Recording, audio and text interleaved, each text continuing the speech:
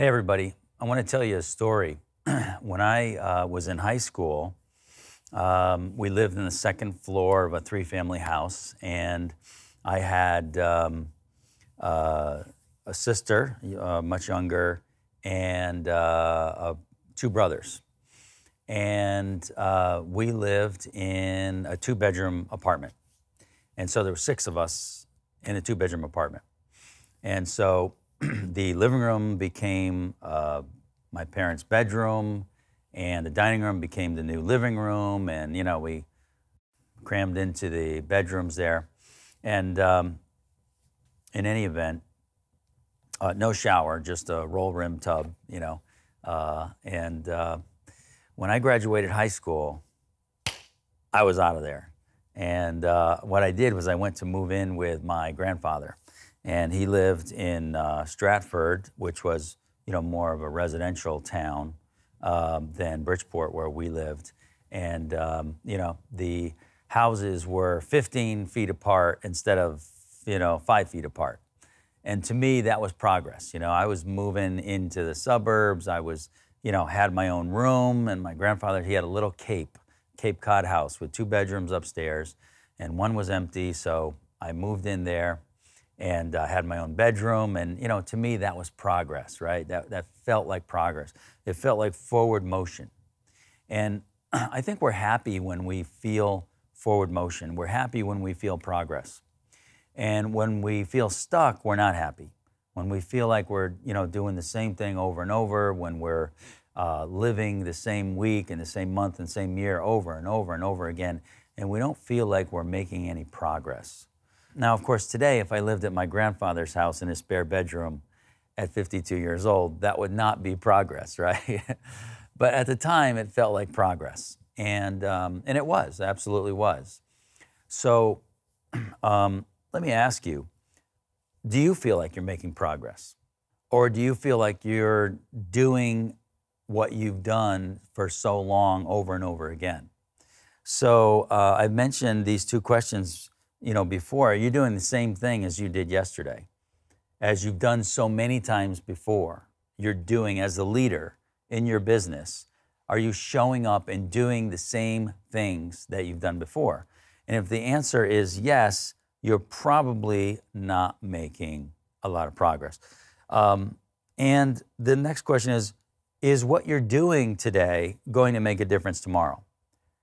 Is what you're doing today going to make next week better, next month better, next year better? Will it have a lasting effect? We call those legacy projects. If I can do something today that will have a positive effect next month and 6 months and a year and 2 years, that's a legacy project. So I'll be benefiting from my work as a leader 2 years from now from work that I did today. And hopefully I'm benefiting today from work that I did as a leader a year ago and 2 years ago. That's how I know I'm doing the right work. So are you doing something that will change tomorrow? Are you executing on these ideas that you're being presented with? It's not always going to be like, oh, we're going like this. Even when we try, we make a mistake. Okay, you made a mistake. You didn't execute very well. You got resistance. You learned something, okay? Notice the results you're getting and regroup, try again. Notice the results you're getting, try again. Notice the results you're getting, try again. And in this way, we improve our leadership ability and our earning ability as leaders. So what are you doing today, even if it's something small that's going to make tomorrow better? Is, okay, we lettered a truck. We lettered a truck, and we have an exercise on how to letter trucks properly and part of our marketing ideas at the School of Entrepreneurship. But look, we lettered a truck this week. We got it lettered really well. It looks beautiful. It's a rolling billboard. That could feel like progress. We created personal profile sheets for all of our salespeople and wow foreman greeting cards for all of our foremen. That's what we did this week. That's progress. That's making tomorrow better. We got great yard signs. We redesigned them. We got them printed. They look great. You can notice them all over town. And that's progress, right? Seems like a small thing, but that's progress. And these steps compounded on top of each other will make tomorrow better. Or maybe it's something big that you accomplished. We created a new brand. We have an exercise on branding and how to create a brand that inspires trust, it's memorable, and tells what you do. And you did that, and you did it really well. And this brand is going to take you into the next 20 years. Maybe it's that you hired a key person. That's a big deal.